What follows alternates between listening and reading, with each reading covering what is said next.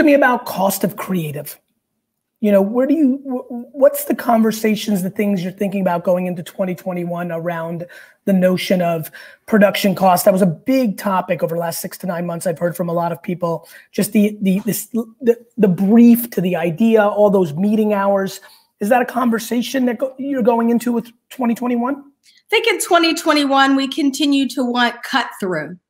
And I think what is in today's world, you can't necessarily associate cut through with cost. And Gary, you know this in what you do. There's so many ways to disrupt without great cost. And there are ways that you need to disrupt that take a lot of cost depending on what the idea is. So we are putting a currency on the idea and cut through. And in that cut through, it's really authenticity. And sometimes, and again, Gary, this is what you do.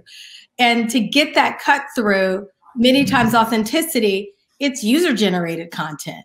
You know, it's someone with the camera. So it's less about policing production cost. It's really driving impact overall, really using the full stream of tools and assets that are available to us. Cost of creative. What's your hot take on that? So 2 pieces of it. Please. Storytelling.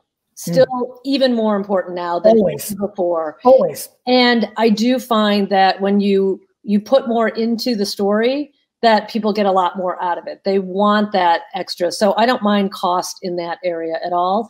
I do think you consider that the ideation part, or do you consider that the actual making of it part? Both, because I think sometimes in production values are important in telling the story in a really good way. I mean, we're asking everyone to get so much better at telling everything visually. You know, you don't want to necessarily read or see a chart, something. You have to tell it visually, and that requires some potentially more. But on the other hand, we're also looking at how are we so much more efficient. One piece of content goes in 1,000 different places. And so, and I'm sure everyone's saying the story, the minute we do any story and we're doing anything, we have to envision that it's going to go in 100 places, not just in one medium. And I think that's where we come back to get the efficiencies out. The other thing is we learned in the pandemic when everyone had to shut down production 100%, that the more we had in the bank that was prepared, that was ready to go, the better off we were. What about OTT commercials? You know, this really interesting evolution of Roku, Amazon Fire Stick, Hulu. You know, obviously, not every OTT has commercial infrastructure, but is that something you're spending more time thinking about? Because I see that eating up a ton of the commercial television space, but it has more DNA in Instagram, Facebook, YouTube, like buying and creative. Has that hit your radar? Is that a debate internally? 100%. We're spending a lot of time on that, Gary. Like we're finding that like those spaces are like deeply measurable. Wildly underpriced because of demand. Yeah, correct. Supply, demand issues. Correct. That's good for you. Correct. Does that put challenges on your creative agencies to make 5 commercials that are quality for the price of what the kind of things you were accustomed to years ago? Has that pressure on the cost of creative? I mean, this all goes to one place. Creative's too expensive in the advertising world. Are you starting to have those conversations? Yeah, I think we're trying to figure it out. I don't know that we've cracked that particular thing yet, because I do think there's things that we want to do at a very high fidelity, right? So as you should.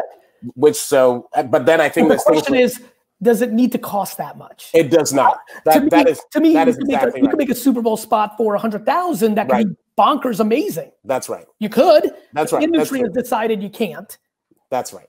And I wonder, with your incredible agency background and being in a more contemporary company, the reason I think this series, you can see my energy's high, A, because I respect you from afar and I'm excited to get connected, but B, I think you having one foot in both places leads to the marketers that I think are going to create change. I came so from the other place that people viewed my opinions on this as not right, wrong, bullshit, or